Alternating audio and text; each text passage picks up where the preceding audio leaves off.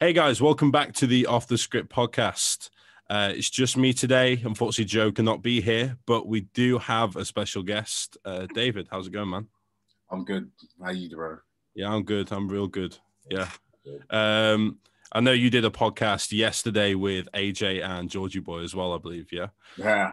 Yeah. So you've done that this week as well. So you've been on a couple of podcasts now. It was a good chit chat, man. But I can talk, so there's loads to talk about. It's not a problem. Yeah, all good, all good. So I wanna just start with the question that probably everyone's thinking: how did you find bodybuilding? How did that happen? Do you know what, bro? I think I always loved sports, so I used to play football. And so after I sort of dropped away from football in like my sixth form years, mate, I just got big, just got a little bit on the bigger side. So I needed to just find something, and then just found the gym. Just started on like a little journey of weight loss. Yeah. Just trying to lose weight. So I was just, cardio most of the time, HIIT workouts most of the time. And then I met two guys in the gym because I was actually about to leave the gym because I was happy. Weight loss was fine. I was just kind of cultivated like a fit-ish lifestyle. And I remember I was about to leave the gym, and the manager of the gym, who's now one of my closest mates, was like, "Where you going?" sort of thing. You need to, like, where do you think you're going? So from there, it just started he helped me and just started getting me to start lifting weights. And I took at it quite well. I enjoyed it. And yeah, it was just a year in sixth form where I just kind of dedicated myself to my A levels in the gym. So yeah, that was like mad, bro. Yeah. That was the same for me pretty much. I think I started a bit earlier than you, but it was still the same thing where went to the gym, wanted to lose weight. Started off by doing fuckloads of cardio. Then all the people there were like, "What are you doing?" And then started weight training, and the rest is history. So yeah, it's sick. So you've been training now how many years? So I started in 2018. Okay. Late 2018. No, not late. Early 2018. And so it's been about 3 years now, going on to 3 years. And that is, for most people, especially in the natural side of this sport, that is quick. Where you are now versus like when you started, like you don't get many people like that. Oh, wow. Yeah. Like the person I always think of as being like, he's been doing it for a while, but the people I see as making the amount of progress you've made are people like Keefe, Yeah. You know what he's like. He lives and breathes that. So crazy. What has like got you from A to B? How did you go from being in the gym to begin with to then approaching AJ, for example? Like, how did that happen? Oh, so I mean, we probably have the same experience of first year uni where your mind is just out there partying with like friends. Just it just wasn't the best. But my mind was in like the gym, so my mind was elsewhere apart from my lectures. Yeah. And so I was just spending a lot of time in the gym, and I always looked at some people on Insta, and I was just bodybuilders, and I was like, wow, how did these guys get into such incredible condition? And I was like, okay, cool. Like, I had lost weight, but now I want to try and achieve that kind of condition and that kind of muscularity that these guys had. So I just started going to the gym properly. Then that's when I kind of started taking it a lot seriously on my weight training, started looking at like diets of high protein, low carb, that kind of thing. And I kind of adopted that from my first year. And so in my first year, I was just literally all into just building muscle, burning, losing body fat. Sorry. Is this still in 2018? Is this 2018? This is 2019. This is 2019. Yeah, 2019. The whole of 2019. So you're 20 now? So I'm 22. 22. Okay. So it's a bit weird. I did A levels. My sixth form experience was 3 years long. So my boys, they went to like uni a year in front of me. And then my course is a 4-year course. So it's like, oh god damn. Okay, yeah. That makes sense now. I was trying to figure out, I was like, how old is he? I was like, has he had a gap year? Like, what's going on here? Yeah, it was just like when I left football, I came from like a different school, and then I had to go start my okay, gotcha. Which was how it planned out. But yeah, so that year I was just all in, 2019, all in. And then I think I approached AJ in 2020. Mm-hmm. Yeah, March 2020. And I think that's when I first saw you. I remember him posting you like maybe for the first time on his story or something. I was like, I'm gonna follow this guy. He's gonna be someone I gotta watch out for in the future. So oh wow, it was interesting when I, you know, because I actually approached AJ whilst I was in uni in 2019. Yeah. I approached him late 2019, probably around like October, December. I just sent him an email just to find out if he could help me with regards to like a time frame that I wanted to get into condition by. And you know, when you're working with that kind of, you know, level of athlete, I didn't know that you needed to take a lot of time off in terms of preps, like 20 weeks for a natural bodybuilder, or there's a long period of time when it comes when you're trying to get conditioned. And so yeah, and so I didn't work with him at the time, and I actually was in the process of filling out an application for him, and then I came across it again in my email, in my drafts, like March, and I just randomly pressed send with no intention of competing, with no intention of doing anything. I literally just, honestly, bro, it was not. I didn't even know, because I'd come off the gym for a while. You just walked into it. You're like, fuck it, send it. Bro, see what happens. It was nuts, because I literally just saw the email. I was like, it had the details of, like, all the details from 4 months ago when I first got the application. Yeah. And I'd been at the gym for like, you know, three months. It just wasn't training. I was like, okay, cool. He ain't gonna get back to me anyway, so let's just send it. And then the next day we get a response, and you know, it's just all good to go straight away. And I was like, oh snap, shit. You know, I've got to start taking this serious. I can't waste this. You're in the deep end. Yeah, that is the one thing. Like, I think it's probably the same with everyone who's been with AJ, but when you start working with AJ, the turnaround and everything was so quick.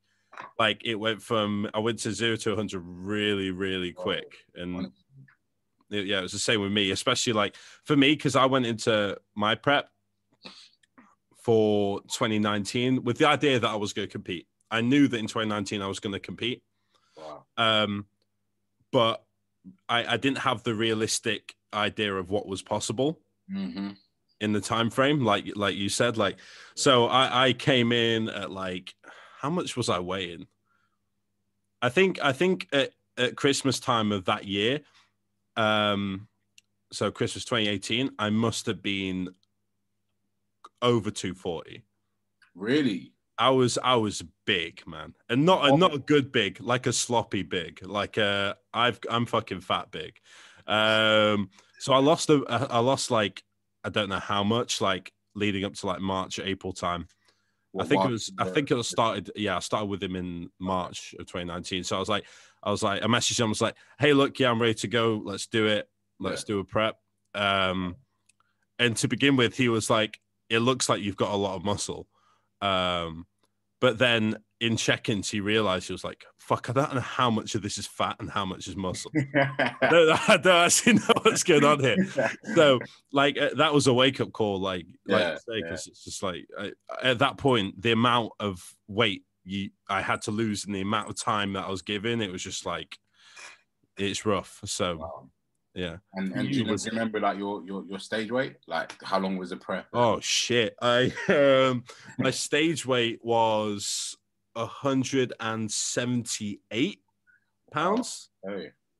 So I bear in mind I'm 6'1". So it was like, I think at that weight, honestly, I think because of the amount I had to pull off, I lost a bunch of tissue realistically.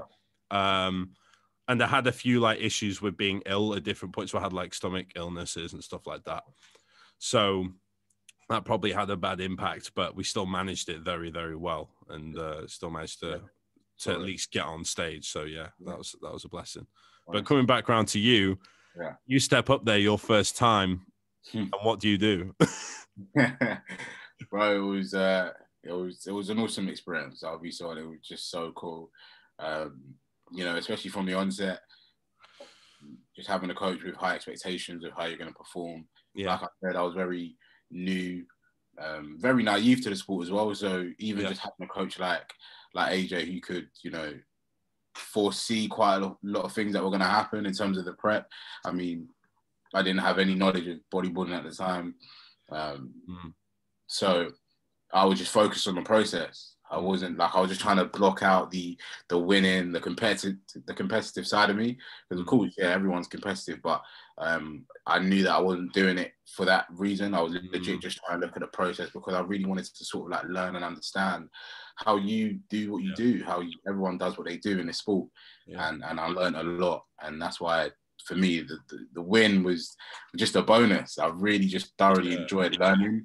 And so now I'm in a state where, okay, I'm always going to be learning, but now I can sort of add in that competitive edge a little bit and start looking at, growing within the sport, and progressing, different goals. And me and AJ got some goals set down the line. Goals. And from what I understand, I've seen obviously some of the banter and stuff going on in stories, and it looks like you've got a bit of a roadmap. Do you mind like sharing that with some of us? Like what do you sort of plan on doing at the minute? Like in terms of competing? Yeah. So you're in an off season now until when? Yeah. So off season's till 2023. So I finish uni. Basically, it's all just depending on uni. So uni, I'll finish next year. So I finish uni 2022 summer, and then from there, just priming myself ready for 2023 prep. I think that's what the plan is. I hope I don't rush it, and I'm just excited to jump back on stage next year. But I've got my dissertation to do. I have the same shit. You get that feeling, like that itch. Like I had it post show, where I think in the first check-in post like prep, I was like to AJ, like, I want to compete next year, and he was like, "Fuck no, you're not competing next year. Leave it." It took me ages to get it out of my head as well. Yeah, I feel you. I do. But I feel like, especially just because I had the time off last year to prep. Like, we weren't even going to prep last year. We were going to prep this year. The goal was to prep this year, especially with lockdown and stuff. So I remember I was at football one time just with my boys, and I was like, I can't prep next year. I can't. I mean, I'm going into my third year. I've got one more year left. I really need to focus on uni. And so I just messaged him. Well, I called my mum, my dad, said, "Hey, listen, are you guys behind me? I wanna prep this year." And they were like, "Yeah, do it." And so I called AJ, and it was game. He's setting the plan, and I was 19 weeks out from that day. Yeah. Damn. Yeah, it was cool. Really what sort of? I'm intrigued. Like, what sort of food are you actually on right now? So food's sticky right now. So I'm currently fasting. Okay. So I'm fasting till 6 p.m. every day. Okay. So food is still, it hasn't been pushed up since. Okay. So you're doing actual intermittent fasting then? Yeah. I mean, obviously, cool. I like my faith. I'm a Christian. So right now we're just in a period of like fasting. Yeah. So that's going on until March, and that's been that way since. Yeah. We started fasting in January. So imagine just stepping off stage in October, well, kind of like November, because that's when we were still prepping for the BNBF. Yeah. Since then, like Christmas, my birthday, got into like the rebound. My post show was, as any, well, my post show. I know where this is going. Yeah, okay. My post show was just, just madness in it, but what did you do post show? What did you actually do? My food, it didn't even make sense. Like, I couldn't give you a reasonable answer to the food consumption that I did eat, because it was just ridiculous. Just a blur. It was legit. You might have had like a jar of Nutella with a side of bagels. I don't know. It was just, just that kind of thing. Biscoff spread, man. Biscoff spread. Oh, like that. Definitely. But, crazy. It was crazy, man. So, which was, to be fair, having that 2 week off made me, want to come down anyway, want to go back to structure. So I fell into a good routine with my food. My food is only shy of 3,000 on a training day, on like 2,700 on a non-training day right now. And especially getting all that food in between, 6 p.m. and midnight, it's like, it was a bit of a struggle at first. Digestion was a bit off and all over the place, but now it's just settled in very nicely. And I know that when we go back into like the gyms in April, and when fasting finishes in March, which is in a couple of weeks, yeah, just ready to really start pushing up food, pushing up body weight. Yeah. And start really growing, I guess. Yeah. How are you finding stuff at the minute on that amount of food? Are you able to make any sort of reasonable progression, or is it like a bit stagnant? Like, honestly, like I'm genuinely as strongest I've ever been right now. My setup at home is decent, so you know, just having a barbell and a pulley system works wonders. But you know, where I've never really had or went into like a massing phase, so I never really looked at lifting heavy weights. So my prep numbers were just, you know, prep numbers, like they were like my all-time best numbers. And so coming out of that and actually being in a constant maintenance sort of calorie range, it's allowed me to sort of progress on those numbers and hopefully just get stronger as when we push up. What do you define as strong for you? Like, what would you consider strong? Hey, numbers. I mean, I actually don't know. I saw your list. I just went for your profile earlier last week and I saw your 210 kg and I was like, snap. Your 210 deadlift. Man, pulling when that gets to that amount of weight, like, honestly, I can't explain, because I have now, like, I have one video actually of me pulling 240 for a single now. Oh. I pulled it for a single. It wasn't a good looking single either. It was like, like my back was starting to bend. Like I was shaking all over the place. We got it up, but it was like when you get to that amount of weight, I could only do it probably because of the weight that I am. Like I couldn't do it if I was like 190, for example, at my height. I wouldn't have the leverage to do it. Now I am 227. Okay. Currently. Yeah. That's good. But you're tall as well, so limbs wise. That's it. Yeah. I've got some, like, for me, I've got quite short legs for my height. I've got quite stumpy legs. But I've got a long torso. Okay. Long arms. So for me, I'm kind of built for deadlifts thinking about it. But I've got a few like little injuries that I've had in the past that make it a bit. Oh, fair. That's amazing. So just trying to work around them, especially when you're lifting. That's it. Yeah. It makes sense. So with you, let's say, let's go with deadlift while we're on it. What is your current deadlift? Like at home I've only got 210 kg, so that's why I noticed it, and I'm putting that for reps now, which is fuck yeah, man. That's sick. Honestly, I just can't wait to start putting more, because honestly my PB during prep was only 200 for like 5, and now I'm doing 210 for like plus 9. That's great. When you're starting to, like, when you're moving like 200 kg plus for above 10 reps, that is strong. That's fucking strong, man. So my hip injuries are just not the best, and I see guys who even what's the word? They weigh less than me, and they're pulling numbers. So I was like, wow, fair play. Yeah, that's one movement I do definitely want to progress in the off season. It's funny. It's like kind of come full circle for me, because the reason why I invested so much time last year into deadlifting was because when we had Keefe on, I started to speak to like Chris a bit more. Obviously he is like, I guess, the king of deadlifts, right? For us now, he's like just ridiculous numbers. And I had the goal of trying to get as close to his numbers as I could within before I started another prep. So that's why I started slamming deadlifts. To be honest, looking back at it now, I probably shouldn't have gone as hard as I did. It quickly became like, literally, how heavy can I lift? As opposed to like, okay, am I taking progressions in terms of reps and, getting adequate stimulus, so. Makes sense. Yeah. But honestly, lift-wise, deadlifts, like I said, I'm only working with 210 right now because that's all I've got. But squats, were, 5. Back in the gyms, it was like 200 aside 200. Yeah. Now I'm just maxing out on 210, which is great. My push movements have always kind of like been my strongest. So benching 140, inclining 130. Strong. Just trying to progress those, because I know I can. Especially when we're back in the gyms,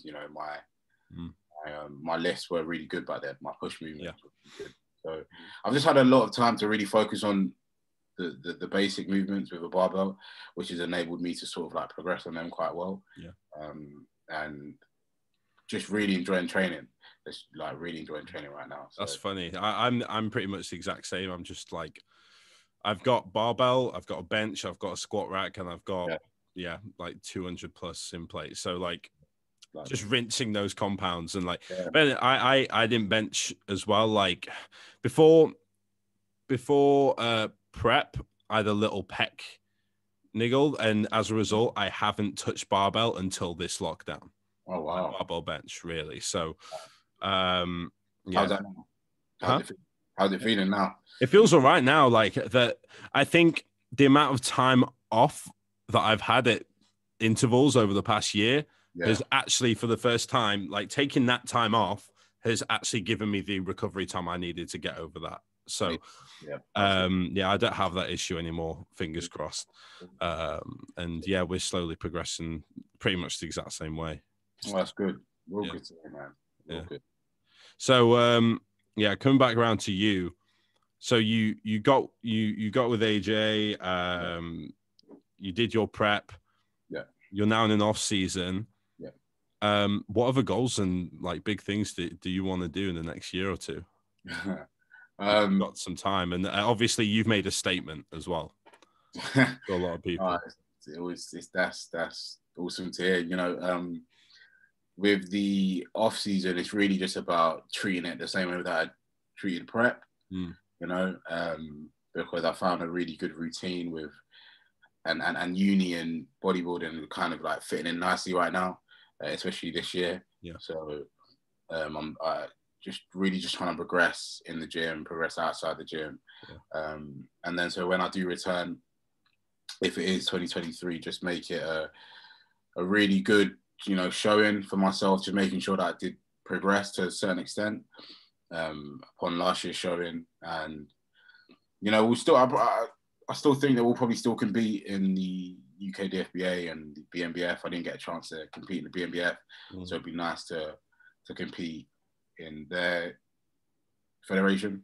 And yeah, you know, me and AJ haven't really even discussed, you know, competitions. So I think we just kind of know that when we do step back on stage, you know, I'm guessing the goal will just be a pro card, I imagine. But just more so just have a physique that reflects the progression that has been made in the 2 years off. That for me is at the forefront of my mind, not necessarily anything else. Because, you know, everyone loves this sport just because of the progressions that can be made. So stepping on stage is just a symbol of just signifies how much progression you have made. And so that's just what I'm looking at, you know, and then we'll just keep progressing from there, just keep making progress. And if it goes up with the stage, if the stage just keeps increasing, you know, the level just keeps increasing, then who knows, you just keep, you know, up in the standard of progression. And that's just what I look for, honestly. That's just genuinely how I look at it. One thing I did actually want to get into, because obviously it's like had a massive impact on you as a person. Like that's clear from looking at like your profile, what like when you competed, you know, how you talk on stories and whatever, is your connection with God. So do you mind like opening up a bit about that and getting into that? Sure. I mean, I've been raised up in like a Christian household. But it was never something that really kind of resonated with me. It did, obviously, like it taught me a lot, fundamentals. I was really appreciative of what, you know, my mum and dad instilled in me, morals, you know, and all that kind of stuff. But I kind of really started taking my faith seriously, like after my first year of uni, so 2019. And it kind of, you know, allowed me to, I was completely different. So the two characters that we see now and the ones back then were just night and day, because that's what I was wondering if that was the case. Yeah, definitely. So it was like, my character was just a lot different. You know, where I'm from, like a culture where we kind of focus on ourselves a lot, and we kind of focus on what we wear. We kind of trying to like not really be ourselves. and I felt like my identity was just lost, you know, just being someone that I just wasn't, and who I knew I wasn't. And so my faith really just kind of gave me my identity, and it didn't really allow me to keep going in the facade of an identity that I was in before.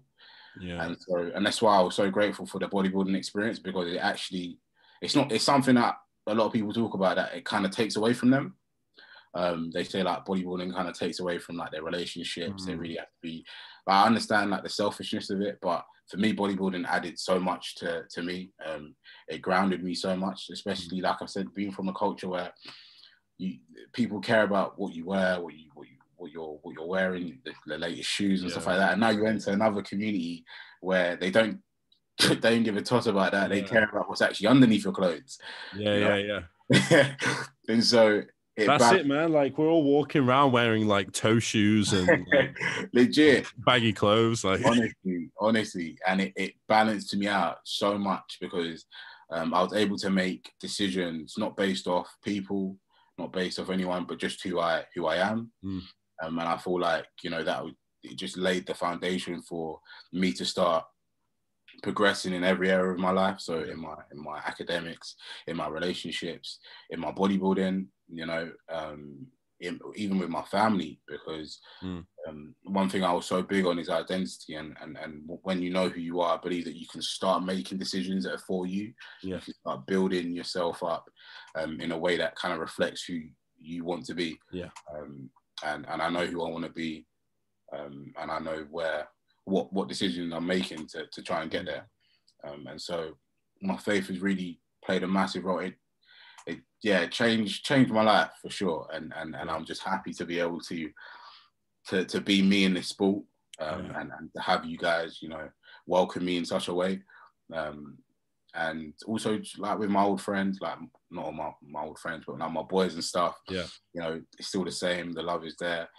They just recognize that, you know, this is actually who I am. And I'm just being me. It's fucking cool, man. Like, it's crazy how it works, right? Like, you found yourself, and this is kind of where it's led you, you know? Yeah, honestly. That's cool. Yeah, a lot of people, it takes them a long time to do that. So yeah, like big ups for getting there, because that's huge. Another thing I wanted to cover. So coming back around to uni. So what are you studying? Where are you? Yeah, so I study international business and entrepreneurship at University of Essex. Okay. So I was in Colchester. I was at the Colchester campus for the first year, and then I got transferred over to the Southend campus. So you know, which was interesting, because you know, Colchester and Southend are like night and day. You've got the nightlife in Colchester, and Southend is just dead. It's just nothing there apart from the beaches. But so I was commuting in my second year, and so in my second year it helped me really kind of, because I was commuting, I was having to take like a train, 2 trains to uni, so it was like a 3-hour commute. So my 9 a.m.s, I'd be up. I would have left by like 6. Mad. So with that, and I was still going to the gym, still like keeping that habit. I'd have to take my meals with me. I'd have to take my clothes with me. Some nights I might have to stay in a hotel just up there, just because, you know, coming back would be too late. So I kind of got really disciplined in that year. Got really structured, kind of had like a really good routine, and it helped me be a lot more, you know, all in and hard working on both sides, so uni and bodybuilding, and so, which is great. And so now in my third year, in my third year we were on lockdown, so I was just at home all day, like, bro. Online learning. So it was just, it helped, but you know, the gyms are only open for half the time, so we go. But my routine kind of like took a little bit of a hit, with lectures being all over the place, and you know, having to fit in training and just, you know, motivation, that kind of thing. You know, it kind of like seeped with online learning, and you know, are you really learning on online? I don't know, that's up for debate, but so I really had to get structured in terms of like getting back into a good routine work-wise, and then get back into a good routine training-wise as well. So, but yeah, uni's great. Got 1 more year. Sick, man. and finish next year. So yeah, almost there. For me, I'm like, because I'm in my final year now, so I'm like, fuck, as if shit had to hit the fan now, you know. So for me, it's a case of like I am actually very much looking forward to uni's reopening next month. I'm super excited for that because, like you say, me being sat at home or sat in my like student flat, like doing work on my computer, and that is my life. Like being inside this four walls and the kitchen, which is also where all the gym kit is, and that's my life. It's just like I'm fucking sick of it. I need to get back to a different structure. Honestly, and, it's crazy. It's crazy. What uni you go? I'm in Birmingham. Okay. Oh, yeah. Wow. So, yeah, I'm studying strength conditioning. So I guess it's like athlete coaching. That's awesome. So coaching anything from boxers and mixed martial artists to rugby players and footballers. So, but yeah, no, it's like my course is practical. So yeah, so it's just like, well, fuck, what am I supposed to do? But yeah, as soon as shit's opened up, man, I can't wait. And we've got gyms opening again in like what 7 weeks now. 7 weeks, yeah. Bro, I can't wait. I really can't. I put a countdown on my Instagram. So, oh yeah, yeah, I've made a countdown, so it just I know exactly how many days and hours. Hey, I can't. I'm doing a tour. Of just all the gyms. Fuck yeah, bro. I'll be doing the same. I'll probably meet you at some point along the way. Oh, we've got to definitely. Yeah. Like I got boys down in Ashton. Oh, sick. You know, I've been down Birmingham quite a few times. I wanted to go train at Scott Swench's gym. I don't know if that's near you. Oh, shit, what's it called? I can't remember what it's called. I know which gym you mean though, yeah. Well, I was gonna go check that out last time I was down there. Didn't get a chance to. So that's definitely on my list. Yeah. But yeah, for sure, bro, we got it. Yeah, we'll sort something out, man. We'll sort something out. Have you got any plans to get out of this country when everything opens up again? You know, I wanted to travel for my birthday. Really, like, me and my sister, we wanted to travel. Yeah. But you know, if everything closed in, it was just dead. So really, like no immediate plans, especially with everything that's going on. But I think they're gonna get out as soon as possible for me because I think most of them. My sister, she finishes uni soon, so they got the luxury to go do that. Right now, I'm just, you know, stuck at home, just trying to crack on with my work. But no, I do want to get out for sure. I want to go back home as well. Well, I say home, back to where mum and dad lived. Back in Nigeria. So do you want to go back home and check my family out there at some point? But yeah, who knows when that's gonna happen with regards to like, you know. Yeah, man, I've got no clue. I've been trying now because I've been trying to get out. I've been trying to get over to America because I've got a lot of friends over there. I've been trying to do that for the past 2 years. Whoa! And every time I'm like close to getting to the point where I can go, shit hits the fan, and I just had to cancel it. Like, you know, lockdowns, like whatever. So. Yeah, I'm trying to get out of the country to properly celebrate my 21st, which is what I was meant to do. But it'll be a year late, but it'll be worth it. You literally just have to go out there firstly, plan everything, eat all the food, whatever. That's the thing with me. I'm like, I've always been like big into traveling. So like for me to be in this country and and not go anywhere else for like a long period of time. Yeah. In my mind, I'm like, I have to fucking go somewhere. Honestly, I have to go and travel and do some fun shit. So tell me about it. Yeah, tell me about it. It's traveling is one of those experiences that you just remember some trips that I went on that I just shouldn't have gone on, but I went on them. Yeah, well, a funny one I think of is one of my friends, Liam Turnbull. He's a powerlifter. He's got a YouTube channel and he's got like a vlog on there where him and a bunch of his boys go to Zante. Oh, yeah? And it's got like hundreds of thousands of views on the video. And it's just a video of him. Like, I think it's like the most viewed video I think he's got on his channel or something. Yeah. And it's just him and his mates from a few years back just being dumb. That's the whole video. It's fucking... I do want to go out and do some stuff like that. But at the same time, Honestly, there's so many sites that you can see. There's so many places that are just like. There's even places that just scenery, man. I'm just big into scenery. I want to go do like some, you know, when you go around the Route 66 in America. Yeah. Want to do that, but I want to do that like in like a camper van. So like a proper RV. Yeah, proper. Yes.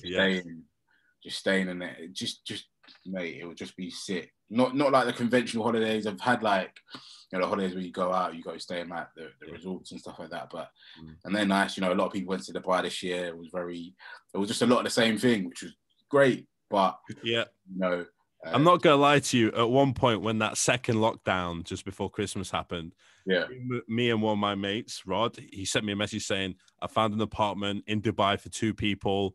It's the same as your current rent. Let's just fucking leave. Let's go. Let's get out of it." And I was just like, "Why do you?" Man. Even like I could have done it feasibly. It would have been possible to do it, but it would have been impossible to get the travel pass or whatever to get over there by the time lockdown started. So we're like, oh fuck it, we'll just have to leave it. We'll go Dubai some other time. You've been in that Unicom for like over a year now, mate. Like, I'm losing my mind, bro. I've been in the same. Yeah, like luckily I've like, because with me, I did up until recently, I worked for the university. Oh, okay. So as a part of the job role, it required me to be on site, so I had to stay and have a flat on site and stuff like that. I don't have that job anymore, but obviously I can't go anywhere anyway. So they made it an agreement that like I'm staying now until, well, I'll have accommodation here now until July. Okay. Makes sense. But still, I'm like, I just want to go home. I want to get out of Birmingham. Are you originally from Birmingham, or are you from? I'm from Sheffield originally. Oh, okay. Yeah. So a bit more northern, but I've lived outside of Sheffield for so long, the accent's gone. I don't really have an accent anymore. Probably can't tell where the fuck I'm from. So you would train up Rotherham then, Ultraflex? Yeah, it's so it's very close to where. Okay. Like for me, it's literally a short train ride there. Cool. Go in, but I'm looking at this year. One of my big goals for this year is by the end of the year to own my first property. So I'm looking at getting a house or property around that area. So not Rotherham itself, but in that end of Sheffield, like Meadowhall end of Sheffield, something around there. So yeah, fingers crossed I can get that sorted, and that'll be my like home base from then on. Mate, smash it! You would smash it. You know, when I went to go stay up in Rotherham, it was a different kind of experience. I actually stayed in Rotherham, so you know, right by the train. How was that? Because obviously, like everyone who's watching this has probably seen the video that AJ put out. Natty Kai Green. So how did you actually find that Rotherham experience, like being there with AJ and Kuba and everyone else? You know, I was actually like, you probably can tell, I was like very nervous, nervous. Like, not because like confidence or whatever, just I wasn't used to being in that kind of environment. Yeah. I train in Anytime Fitness, you know, even just recently, I just transferred to, you know, one of the best gyms in the area, Crayford Weights and Fitness. Okay. And that was just the other half of my prep. But throughout the years I've been training, it was literally solely out of that Anytime Fitness, a small little commercial gym. Shit, man. And that's crazy. Yeah, no wonder that was like a culture shock for you then. Mate, it was so, because I was going around, AJ was telling me about all the different equipments, and I was just like, wow. I was like, what's that? And then it's just, you know, it was nuts. And then you have like bodybuilders walking around. You have women bigger than me walking around. I'm like, oh, what's that? Yeah. Bro, this is I was just taken aback. I even remember seeing what's his name? Jamie, the Giant. Oh, yeah, Giant. Yeah. Or he must have just approached AJ. Giant, like Jamie's, like pictures and videos don't do him justice, right? They don't. You see him in person, you're like, oh my god, I know why they call him the Giant now. Like it's. I was just like, he was talking with AJ, I just stood behind him. I was like, Lord, why did you? Yeah. Jamie's tall. We've had him on the podcast before, and obviously, like, I try and keep up to date with like as many guests as possible, but yeah, he's something else, man. He's a freak. He is a freak. So he's massive, man, and all of them. Him, Kuba, are just taken aback by, you know, the physiques in the gym. You know, when Kuba's such an amazing physique. You know, Meg has such an amazing physique. AJ has such an amazing physique, and it's like, wow, these guys, you guys down there live, breathe this thing, and I was so inspired. Like, I was only there for 2 days, and I was remember I was in AJ's car and we were just talking. I was like, bro, mate, you guys have done something to me, because my passion for the sport, although not even being immersed in bodybuilding for so long, my passion from that day just rocketed. And ever since then, it's just been growing and growing and growing. I was able to bring some stuff home and apply it to my own way of doing things down at Anytime. And then even just making the switch. Like, I do still have the membership at Anytime, but predominantly now at Crayford, just because of the kit, getting used to the kit, being able to train as the elite athlete that I want to be, because up there it forces you to be an elite athlete, you know. And I think I was in kind of outgrew my environment for a hot sec. For sure. Like, I needed to go hang with some. I was the same, man. Like, for the first, like, I started training when I was 16, and honestly, if it wasn't for the fact that I was training at a shitty little like gym in the village where I used to live, I would have probably been a lot further along, like, and progressed a lot more if I'd have been around like certain people like AJ or whoever. Like, you are a product of your environment. So and it really shows. Like, every time I'm down at Rotherham, I get the best progression I've ever had. Every time I go there, and I just PB on everything. Hey, literally, it's nuts. It was so nuts. So when I was there, it kind of the nerves kind of kicked in sometimes. Like, you know, not to the extent where it kind of like affected my training, but more so just because I was like, wow, like, just taking it back. It was just such a new environment to me, and I was just like, okay, cool. Let me not even try and act like I'm the strongest, smartest, brightest person there. There's no ego there.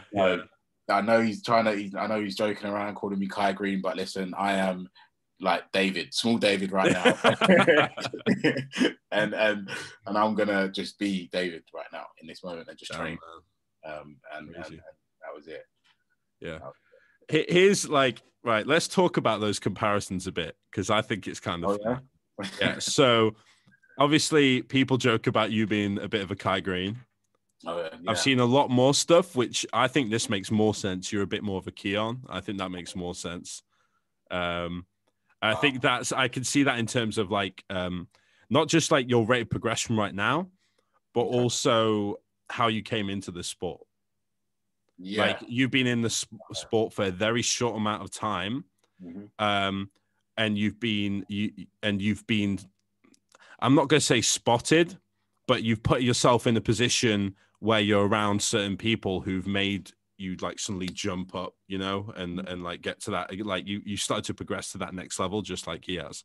So I can see, I always think of that comparison. That's awesome. I mean, Keon, I drew a lot of inspiration from Keon. I looked at his, you know, bear in mind, I don't know, like with him, his recent jump to becoming enhanced was obvious to me. But before then, even the conversation when people used to have a conversation and say, oh, when he was natural, he was actually enhanced. Like, really, like, I really didn't know the difference. It made no difference to me. So I just looked at him and I was just like, he looks incredible. His waist is ridiculously small. His V-taper is nuts. I just loved his classic flow. And so I can see some influence, I think, in the way you pose sometimes. Like, there's some shots and some transitions you hit, and I'm like, I can see where that's coming from. No, Keon definitely did influence me a lot, because I just think he has. I watch his routines, you know, and I just think, especially at a young age, for him to have such an eye for the art of bodybuilding, you know, I think like even most of the time I look at the the golden era of bodybuilding. I like the way they did things, and I like their training. I like those kind of people, how they posed. The Labradas, them they just incredible. So it was nice to sort of resonate with those kind of people and sort of allow that to impact and influence my man. That's sick. bodybuilding. Who are your let's say top 3 bodybuilders then of all time? Who are your top 3? Top 3. If I'd have to say, like I said, this is the first. Bear in mind, this is the first Olympia I've ever followed. So okay, yeah. It was funny that people called me Kai Green because I not that I liked Kai Green, but I liked his battle with Phil Heath. Like I'd watched that. I'd watched highlights on YouTube, but actually watching the Olympia was my first year watching it. But yeah, I liked the sort of Kai Green, Phil Heath feud, and I thought they both just looked phenomenal. But in terms of 3 top, I loved Jay Cutler. Yes, sir. Yeah, Jay's sick. I love the way he looked and personified bodybuilding. Yeah. Ronnie was fantastic, don't get me wrong. Yeah. Ronnie has to be up there as well. But Jay, they were just saying about Jay Cutler that I was like, wow, you look like just sick. You just look like an awesome bodybuilder. Also, I loved Tom Platz. Not necessarily more so for, he has a great physique, of course, but his style of training, especially when it came to legs. Yeah. I really learned a lot from him. And so he was up there. He's one of my big influences. He's probably in my top 3 as well. Honestly, just fantastic. And who else? Just probably go for the newbie, Keon. Those are probably the 3 major influences. That's all I can say. Because I don't really. I know a lot of people. I've heard a lot of people talk about like Dorian Yates, and to be fair, don't really know much about him either. Fair enough. Yeah. So I've only just taken from like the influences I've had on this journey, and they played a massive role. Yeah. Jay Cutler, Tom Platz, and Keon. Yeah. Sick. Good choices. Do you feel like you're a bit of a sponge right now? Like you're still just sucking up all this knowledge, all this like past, present, future bodybuilders, all of it. Mate, you literally took the words out of my mind. Like me and my sister were having this conversation today, and I was like, I'm not in any rush to make it seem like I know anything, because like I promise you, I know like very little. Even coming off prep, I decided to take like courses regarding like sports nutrition, regarding like the athlete sort of nutrition and side of thing, just to take in the knowledge, not necessarily apply it to like online coaching or anything like that, but because I just really want to learn. That was one of the reasons even why I came to coaching in the first week. I just wanted to learn from AJ, learn from someone as knowledgeable as he is. That's the thing, the biggest thing I think now, like about coaching, like this is something that now applies to me now that I've started coaching, is that I will give the client the time and teach them something if it needs to be taught to them. And that's exactly what AJ did with me, and probably with you as well. He was just like, just opened up, answered the questions, So, for sure. I mean, I came to AJ thinking that what I knew he would go off, when what I knew was just virtually non-existent and was so not even needed that he was like, okay, wait, David, there was one point where he was like, okay, David, please just let me do the thinking. And then from that moment, it was just game over. I was like, okay, cool. Yeah, sit David, back. got this, you're confident in yourself, but let's now just learn, be a student of the game. And so right now, I'm taking in everything, using it as such a learning experience, and I want to just soak in everything so that, if opportunities do arise, I'm able to like apply it to what I want to do. So, that's me. Have you ever been to any expos or anything? No, I was actually never been to any. I was going to go to Body Power. I think about 2-3 years ago. I'm probably going to go about early on in my bodybuilding sort of journey. I'm going to go with the manager of the gym that I train at, who's now one of my closest friends. Like I said, I was going to go with him. That didn't end up happening for whatever reason. I think just around the time I was just very busy. But no, I've never been to an expo. Shit, bro. Yeah, when expo's happening again, obviously we've got the Arnold. and stuff like that, definitely go to expos, especially the Arnold UK. That's the one I'm most excited for. Like, I'm excited to be in a position where in the UK we can actually watch pro shows again. Wow, yeah. Like, that's crazy to me. So, yeah, I'm ready for it. I really do want to go. Like, bear in mind, half of the experience has been like at home or during lockdown. So once we're out there again, just going out into sort of networking with people, taking in, not like even from yourself, from whoever's around, that can like teach about all these kind of things. Man, expos, honestly, they are one of the biggest places for just learning. Like, it's fucking ridiculous. The amount of people who, from the age of 16, when I first went to like Body Power to like present day, the amount of people I met through that who've like had a massive fucking impact on me. Wow. It's especially like a good example for me is like, this is one of the reasons why I discovered I wanted to do bodybuilding, not just be like fit and have abs like every fucking guy who goes to once. Is when I think it was 2016. I was going past the Body Power stage where the shows were on, and I saw Rolly Winkler on stage. Walk up on stage just after at the time he'd had like an issue with his gut for a while, right? And he'd spent that year shrinking his waist with waist trainers and whatever. And he came out on stage and it was lights out. And I just stood there for like 5 minutes after it, just like, what the fuck did I just watch? Honestly, I can't. I'm even trying to imagine it for you because just looking at pictures of him, I'm just like, what the flip is that? Like, because he's short. He's obviously shorter than me and shorter than you, I'm sure. But like on stage, when he stood on his own on stage, he looks like he's fucking 10 feet tall because he's just that big, man. It's crazy shit, crazy. Yeah. But that's the point where I knew. That's the point where I was like, fuck, I want to do bodybuilding. So yeah, it's definitely something worth going to, because if you're chasing that feeling that you got from Ultraflex, that's probably the place to be. Like, you get that same feeling there, I think. Sure. You know, it's great. I mean, training itself is something that, I've always kind of like had a passion for.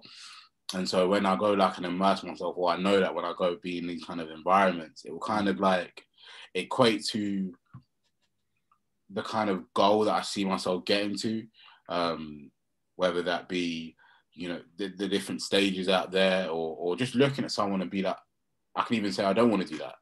I don't maybe not want to get that big or whatever it is. I'm not too sure, but I've never had any kind of vision other than just progressing and just looking at progressing. So, and I think when you're in them kind of environments, it can even speed up your rate of progression. Like my word, when I went to Rotherham, it sped up my mindset, more so than my training. Yeah. And so, definitely something that I'm gonna, get into when it does open up, and just see what more I can, how much more I can soak in. I tell you what, man, I'm like talking to you right now has got me excited for you, because I've not been in like this sport as like that long either. Like, I'm still a novice, really. But I've had enough experiences to know that what you've got in store is you're gonna have a lot of fucking fun, man. You're gonna have a lot of fun.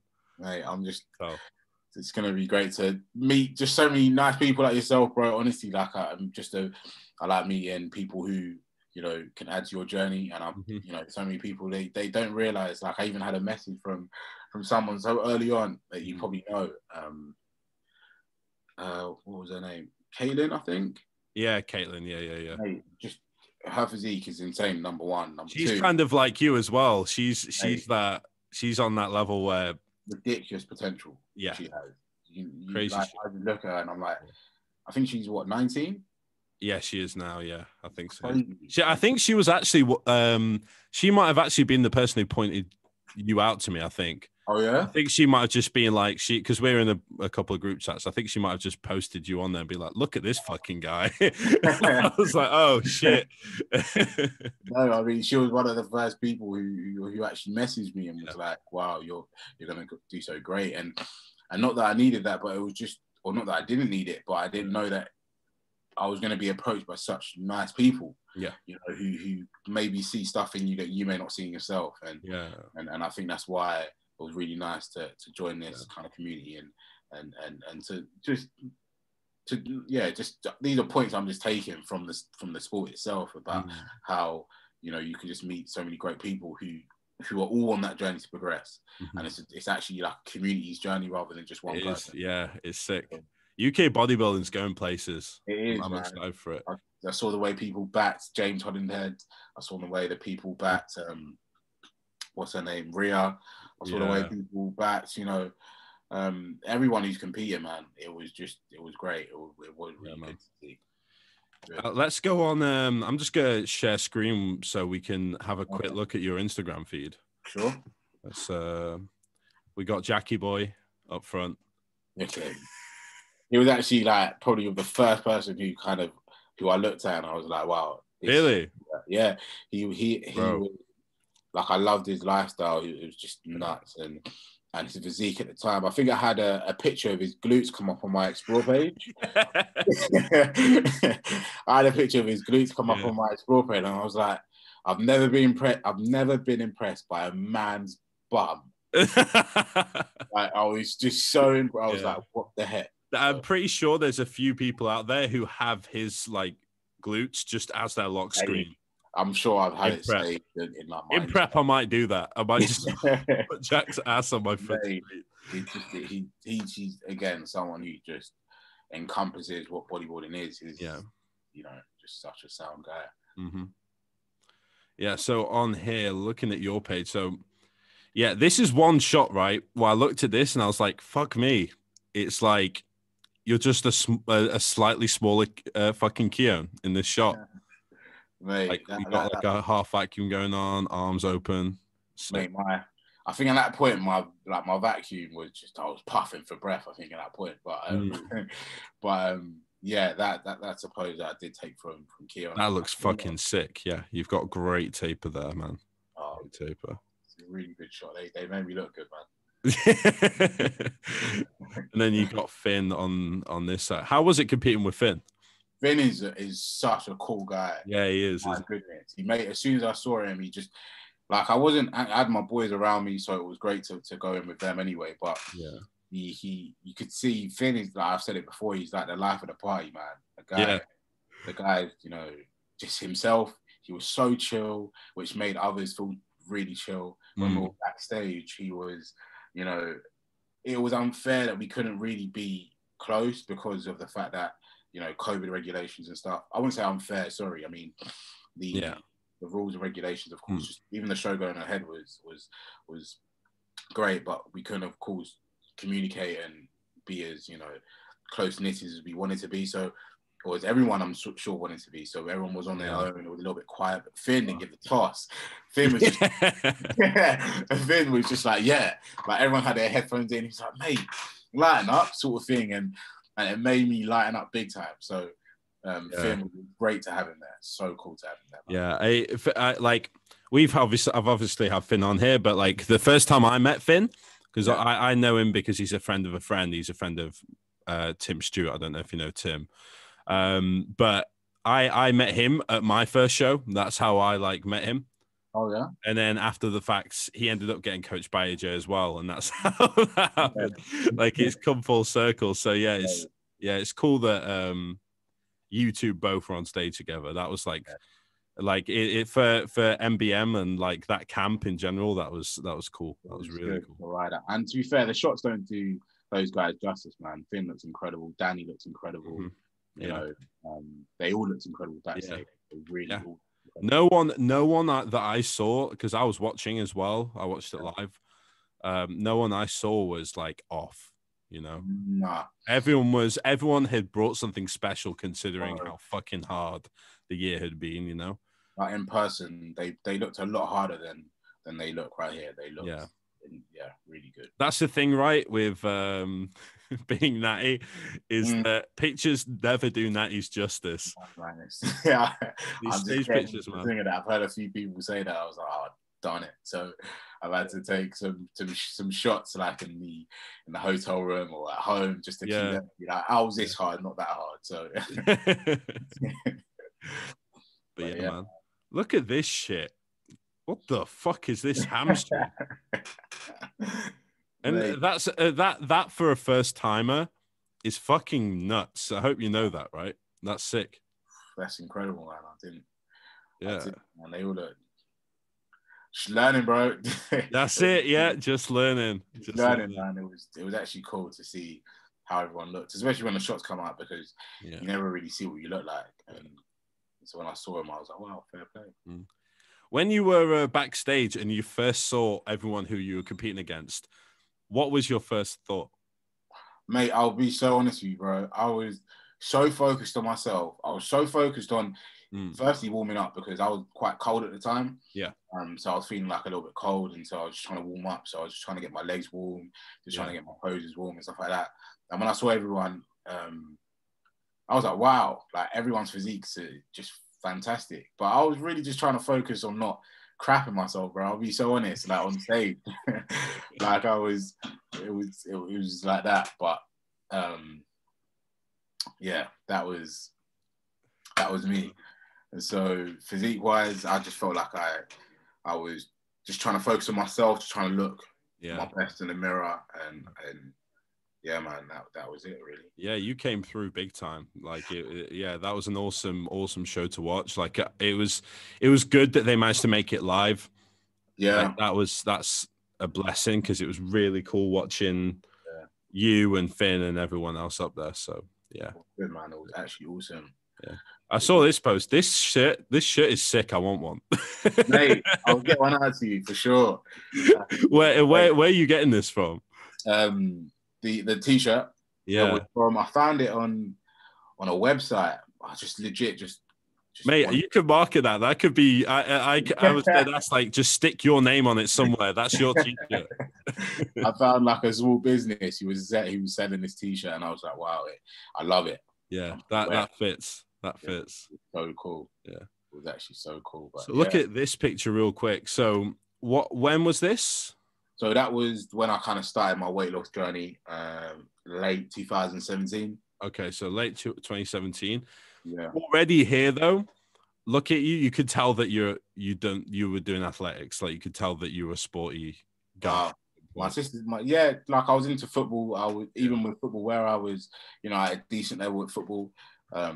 I went to like a private school where they kind of put us on like a nutrition program, where they kind of put us on like a weight, I say weight training program, but it was more like very lightweighted program, just to keep in tune with like the athletes program. I was only there for like a couple of months, but in that time I really did love what I was doing at the facility down there. And then once I stopped football, I stopped going to the gym altogether. And so I just kind of packed on the weight a little bit, as you can obviously see. Tubs, yeah. I don't even remember what I weighed then, to be fair. I think I must have been like, I don't know, 190 maybe. Yeah, I was definitely like, if we're talking, probably I knew about kilos. I was probably about 90, 92 kilos there, 94 kilos, I think I was there. Okay, yeah. I don't know how much. So then what was your weight here?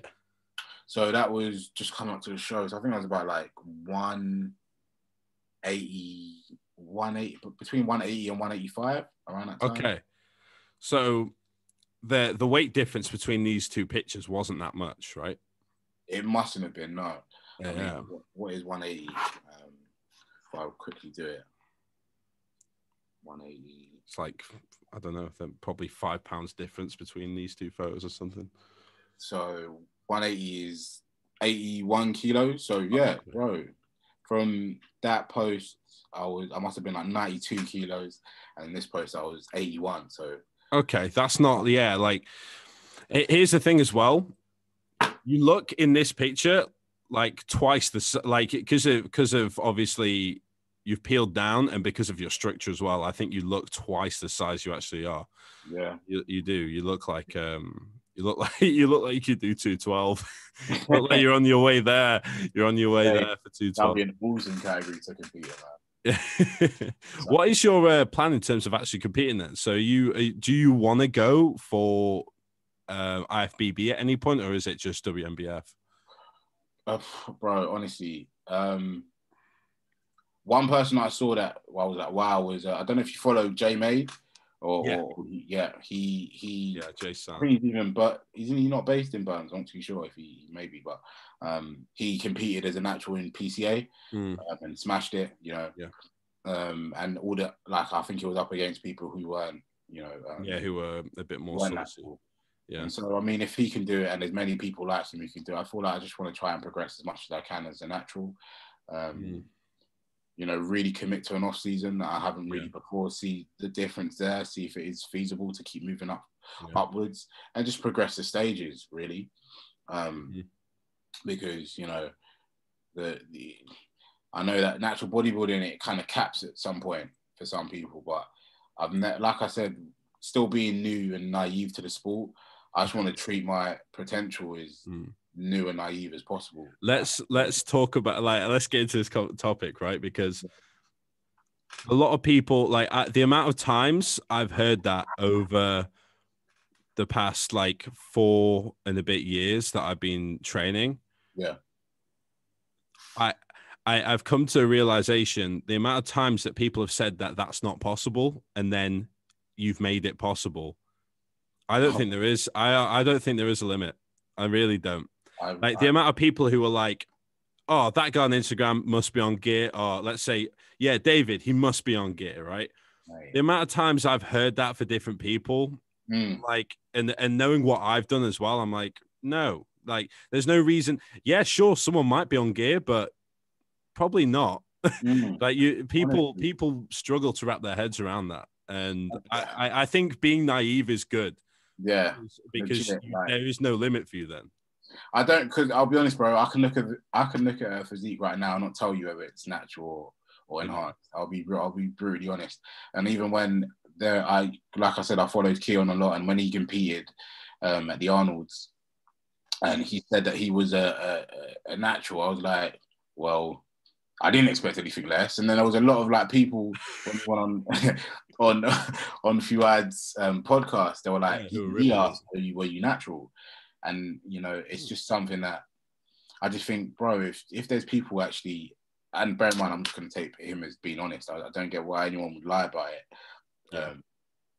But, you know, irrespective, if you're saying that you are natural, then you're giving other people hope to progress to that stage. And I'm going to be as naive as possible, and I don't care. I'm just literally going to say, yeah, if he can do it, then there's so many others can do it, not just me.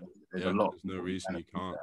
I mean, a good example is looking at any of the guys who are at the pro level for natural bodybuilding. Like, let's go with David K, for example. Yeah. Like, you look at a physique like that, and when you see shit like this, you're like, bear in mind, I've been on that stage. I know what I look like under that light, mate, versus that, you know. And he's a tall guy as well. So then in my head, I'm like, that if someone can look like this naturally, that you could just keep going, man. You could just keep going. It's just, you just look at him and you're like, just nuts, bro. Yeah. And that's why I appreciate, I never really used to appreciate natural bodybuilding. Like, I never really knew the difference between natural and the guys on the big stages. I just always, when I looked at bodybuilding, I obviously go straight to the big. You always go to the grandest stage. Yeah. So you look at those guys, and then when I saw natural bodybuilding, I was like, oh, these guys are flipping shredded, but they're a little bit smaller than the guys on the Olympia, of course. But when you look at people like him, when you look at people like Bob Waterhouse, when you look at people like AJ, when you look at people like Keefe, you know, flip. It's just it takes you aback, and you're like, these people work just as hard, if not harder, than the people who are enhanced. And I don't think you can. It'll be very silly for me to say I should jump on without having the same sort of hard work ethic and audacious vision. I've already spoke about with like various people, like family included, about the conversation of jumping on like gear and stuff like that. And for me, it's something that honestly is still so far out of my head right now, because I don't feel like I have the feeling that I haven't been in this sport long enough to even think about that realistically. And It's almost, I don't want to say it's something you have to earn, like you have to earn the right to do that. But until I feel like I've accomplished what I need to have accomplished to even consider that, I'm not going to think about it, you know? Yeah. Like, yeah. I think mean, if no one ever explained to me what, you know, a steroid is, I'd legit be thinking that I can attain a level of physique, and I'd legit just keep going for it. Yeah. Not necessarily in hopes to win, but I'll just keep growing. Like, I'm just all about progression. And so there'll always be a progression naturally for me to attain. Yeah. And so that's why it really does. That's what intrigues me more, if I'm honest. Yeah, man, it's it's exciting. This is probably why, like, again, it's like what you said earlier. Like, the reason bodybuilding is so appealing to me is purely just because whatever happens in the day, that is the one thing that will always progress. Yeah, you know, and that will always keep moving, and that's like, you know, that shows like your drive for everything else. Like, this is another thing as well. Anyone out there who's watching, if you want to have just a crazy as shit physique, just deadlift. That's the thing as well that I've seen with natties as well. They get ridiculously strong, and that's, you know what? It's nuts, because I hated hip hinging. Like, I didn't do hip hinging for a solid year, maybe. Probably at the start of my journey, I never really deadlifted. I wasn't good at it. I didn't know the execution. I didn't know anything of, like, just didn't like the movement at all. And now it's like one of my favorite. And it's like when you see people like Keefe putting the weight that he's putting, you're like, you've done this for years. People should not try and break their backs trying to attain this execution and this strength that this guy has. It's ridiculous. And this is someone who, you know, I've watched him, and I think that he's just a phenomenal bodybuilder. Like, this guy loves what he does. And one thing that you can't take away from this guy is his passion. And you can't lift that weight without the passion for the sport. I can lift that weight if I don't have the passion for the sport that he has. So, like, that's the thing with Keefe. He's convinced before he's doing the set that he's gonna get what he wants out of that set. And it shows. Like that rep there that we just saw, I'm not good. Like, if I wasn't in the right headspace, there's no way I'd be able to do a rep like that. Like, this rep. And look how low his safety is as well. He's that confident. He's like, if I bail out, mate, I call him the Viking. I really call it, like, honestly. Yeah. I call him the Viking. I think he's so cool. I wanna see the two superpowers coming together. I want to see you and Keith in the same room doing the session together. Oh, bro, what that looks like. How awesome would that be? I think that'd be sick. Maybe he comes down, maybe arrange something, but he's just, mate, let me not take away from him or his training, because phenomenal guy, phenomenal training, phenomenal physique, man. Phenomenal, just phenomenal. Awesome. Let's get around to some questions then, real quick. Yeah. I don't know how much time you got, but I imagine you've got a single. No, it's all good. I literally had a meal before I came on, so I'm all good to go. Let me go on my Instagram.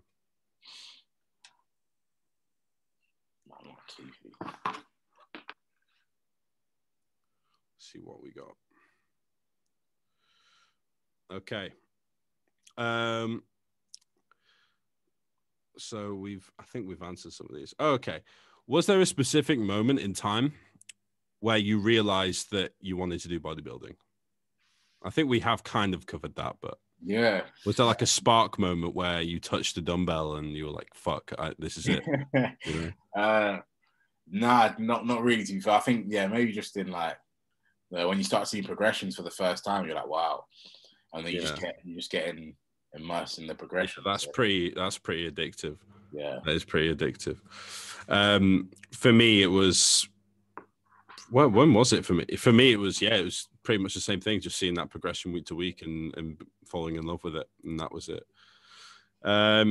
Another question. Do you see yourself ever going to the IFBB? Of course, someone's going to ask a question like that. Okay. Yeah, man, if progression requires that, then yeah, for sure. Cool. Definitely, like, that would be, why not? I can't hold, progression, man. Honestly, like, I know there's so many times that people like I get so many questions similar, like, you ever see yourself going to the Olympiad and all that kind of stuff, and I'm like, bro, if progression requires it, if I'm progressing at that rate, and if I'm progressing, I don't think anyone would say no to not wanting to become a pro or not wanting to get to that stage or that level. If your progression allows you to get to that level, then yeah, Keithy, for example, you know, people who just say there's no sort of limit to one's progression. You just keep progressing, and wherever that takes you is where it takes you. So yeah, for sure. We've had this one before, I'm pretty sure, but someone's asking if you could take one body part from Ronnie Coleman, any body part, which would it be and why? It has to be his back, obviously. Yeah. What else are you gonna take? Well, do you know what I mean? What or his legs. I mean, when you're squatting, you know, or leg pressing nearly over 1,000 pounds and squatting 500 pounds, it's crazy. So, but his back's just nuts in it. Like, it's just not real. Yeah, definitely the back for me. I think that would be everyone's answer to that question. Oh, we've got another one down here from Joe. Shall I ask that now or at the end? Fuck it, I'll ask that one now. So we have a food question. Yeah. That we always do. I don't know how well acquainted you are with this show, but we always tend to ask it. Death row food. What is your final meal? 3 courses, starter, main, dessert. What are you doing? Okay, I'm probably going to go right now. Starter, probably go for some calamari. Nice, yes. Bougie starter. Yeah. With some nice crispy calamari with some like an array of different sauces. Just main. I'm a big fan of pasta, like a really good Italian pasta. Just a really nice pasta with some out of this world bolognese. Why not add a bit of sushi on the side as well? Yeah. Fine. And maybe even like katsu roll. I don't know. Just bring madness. Yes, all of it, all the food. Legit. Mix them all up. Yeah. Nice Italian dish, and then a side of sushi. And you got one more. You got to throw in some chicken wings in there. Sorry, chicken wings. Yeah, you got it. Right. So we've got bolognese. Yeah. Good pasta, chicken wings, katsu roll, sushi. Okay. Then what? Anything else? Or are you going on to dessert now? Yeah, that'll be it for me. I'll probably want to save room for for some dessert, bro. Yeah. For me, dessert would be, I don't know. Just have you seen My Cookie Dealer? Yes. I've had a few of their cookies. Yeah, the ones in it, like just some kind of ridiculous American cookie like that with, you know, a pot of some fantastic quality ice cream. Right now, my mind is going towards Haagen-Dazs. Well, mate, I'm about to go eat. This is bad, dude. It's dangerous game we're playing, man.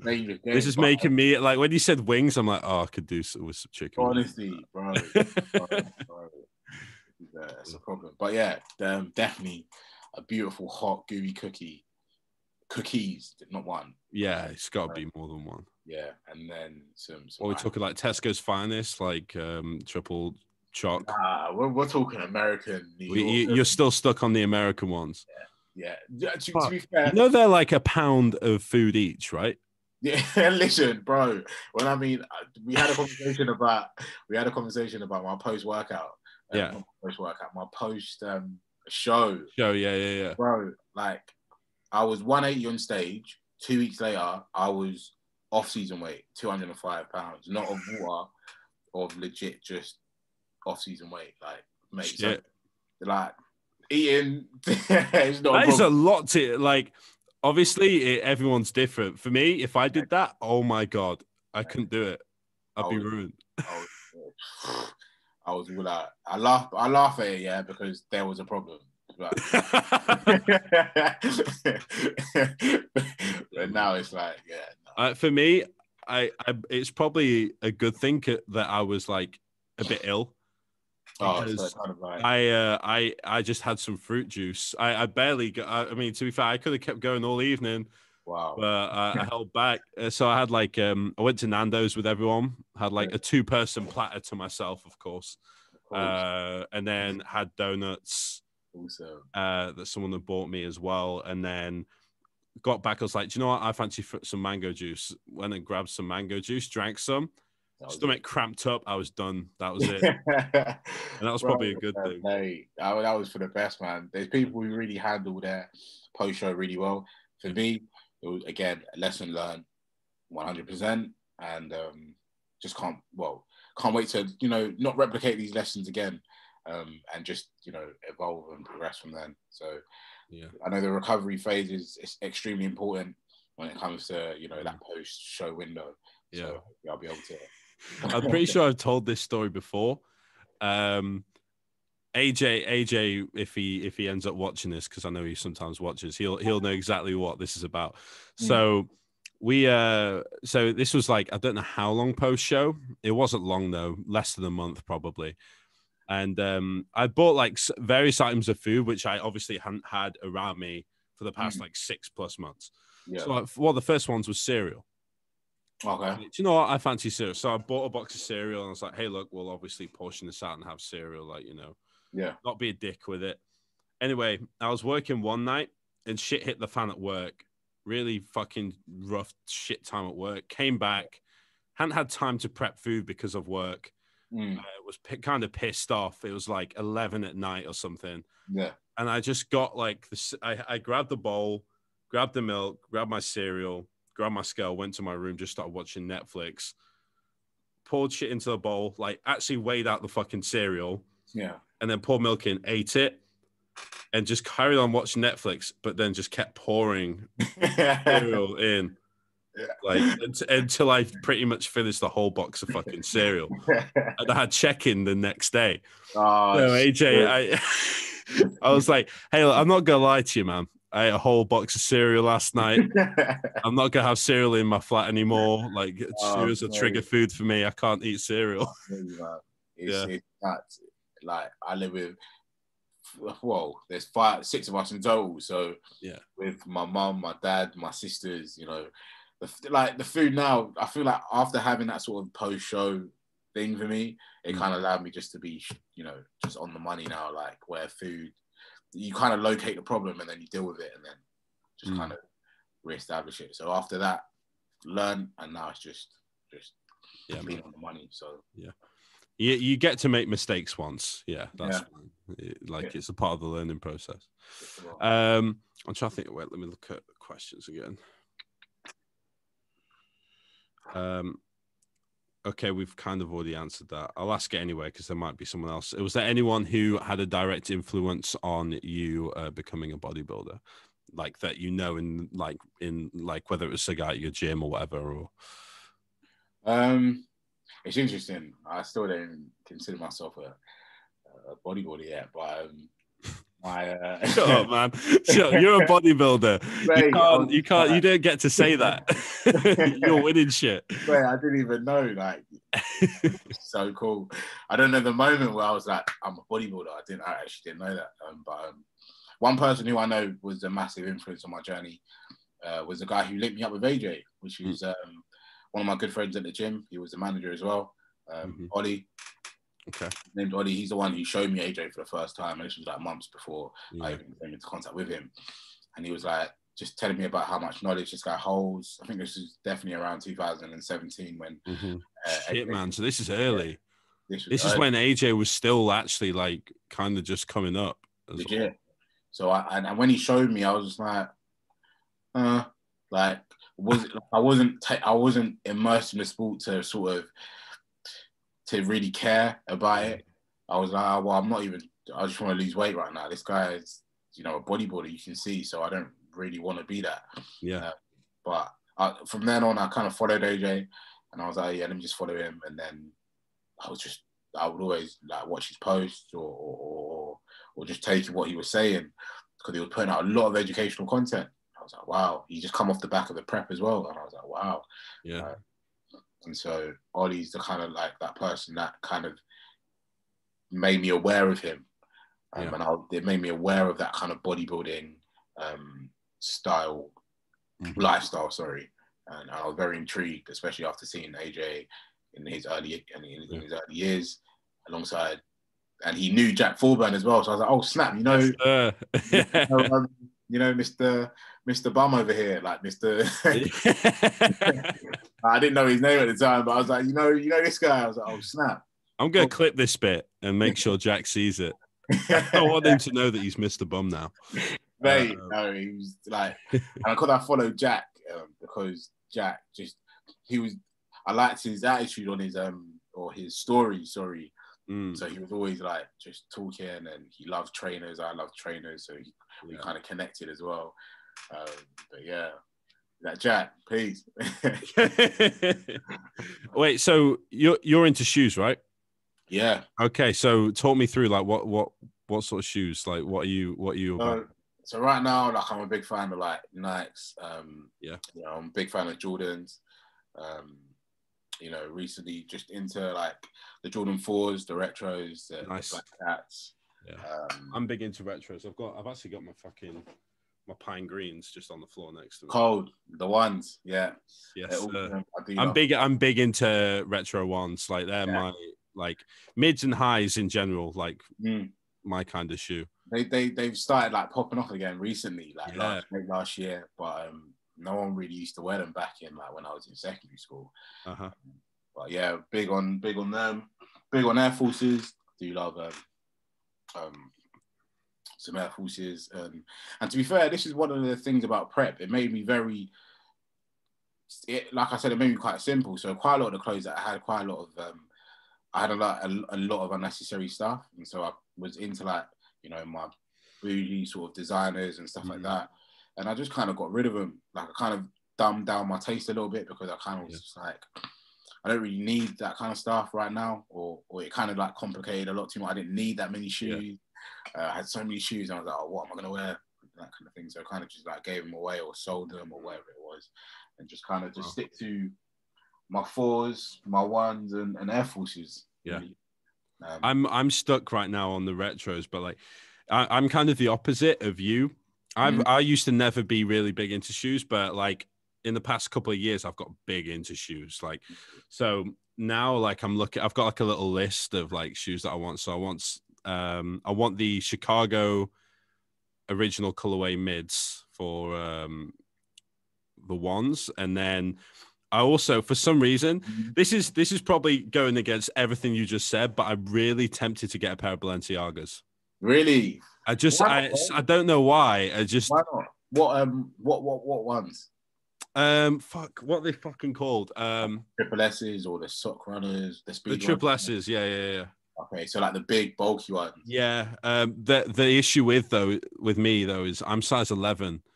Yeah. And I'm concerned about looking like an actual clown. Mate, they're very bulky. That's all. They're big shoes. Yeah. Big shoes, so. That's why I always wear like Jordans or like basketball boots, like or LeBrons or something. Anything that's kind of flat. Yeah. And there's not a lot to it, because otherwise, man, I look like I'm on stilts. So I try to avoid it. So, but you know what? No, Jordans work on tall people. So I mean, you can get as many Jordans as you want. And I mean, for me, I'm only a size 7, so I squeeze into 6.5 when I want to get like some money off or whatever. But the Jordans, I never really used to wear like the mids or the highs, just because, especially being like a smaller guy, they kind of like, I didn't think they'd suit. And then I just got into them recently, and I was just like, nah, these are lit. So I just started wearing them a lot more, and just massive fan of them. So even with like Balenciagas and stuff like that, like I've got a pair, but just don't wear them really. Just don't know where to. I wouldn't know where to wear them apart from like an event or an outing, and that like with my boys or whatever like that. Yeah. So. And it hasn't been much of that because of lockdown. So it's just yeah, for sure. I'm gonna have to put you in connection with Christian. Do you know Coached by Christian? Yeah. He's big into his shoes, man. He's big into I see him. This guy, no, but his taste in shoes, he very similar. But you guys are like very like I call you guys like sneakerheads. So you're really like into like not like what everyone sees on like social media and stuff like that, but you actually like a pair of shoes and it'll just be for you, sort of thing. Yeah. And that's what I've started just getting into. So I like quite a lot of the shoes that he has. I like the Yeezys that he had, because he likes his Yeezys. He bought. I remember I watched the video and he just went through his shoes. I was like, wow. Yeah, man. He's got a pair of shoes that I want. He's got a pair of they're Jordan 1s. I think they're highs, but they're in like a colorway that he won on a raffle. Oh yeah. And I think it's like the Day of the Dead colorway or something. It's got like a fucking skull on the front. It's like I'll find a picture and send it to you later. But like I saw those shoes and I've been trying to find some now and it's disappeared, man. Can't find any. Legit, like there's so many shoes out there now where it's just like don't even know which one I'm fond of. Sometimes like I'm a really big fan of these right now. Yeah. So I've had one pair of 350s once. Oh yeah. I think I might still have them somewhere, but I don't know where they are. They're probably back home at my mum's. But 350s are lovely. They just brought out a new sort of futuristic type Yeezy. I saw that. They're getting too futuristic, but I know that I just will find something. I'll be like, these are cool. So I'm like, I don't know. We're coming out of lockdown soon, so I'm gonna want to start shopping again. I'm good straight to Selfridges. I'm going around. I'm looking at all the shoes. You got to treat yourself, man. Yeah. All right. Should we call it in there? We've been going for an hour and a half, man. It's been a pleasure. This has been fun. Appreciate you, man. Big time. Yeah, we'll when shit opens back up, we'll have to sort something out. Whether that be Rotherham or wherever. Yeah, man. We'll have to set something up, and we'll try and get you back on again at some point if you're down for that. Oh, bro, it'd be also to speak with Jono as well.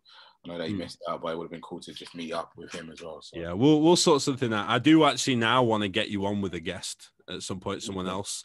I think that's one of the things I love doing with this show is just getting people that we've had on and just putting them in a room with a different person who they haven't actually spoken to. So I might try and sort something out and see if we can get you on with someone. That would be really cool, man. Yeah. Stay tuned, guys. Thank you for having me on, man. Yeah, God bless, man. Guys, thank you for listening and or watching. This has been Off the Script, and we'll see you next time. Thank you.